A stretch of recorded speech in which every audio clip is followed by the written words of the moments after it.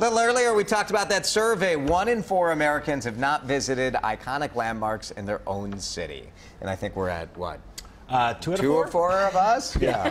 So we're talking about, if you live near the Empire State Building or Mount Rushmore, more than half of the people surveyed said, yeah, there's a local landmark I want to see, but I just haven't gotten around to it. About a third say they haven't seen some of America's biggest tourist attractions. So we wanted your feedback on this. John says, I just went to the Walker Arts Center for the first time last weekend, been past it for decades and never went for a stroll there. I loved it. Yeah, Damon says, I'm not really sure about landmarks in Minnesota or my home city. I live 1.5 miles outside of a small town in south central Minnesota, but I would like to see Mount Rushmore in South Dakota or make a long-distance trip to see the Grand Canyon. And Kevin says the world's largest twine ball by one man in Darwin, Minnesota.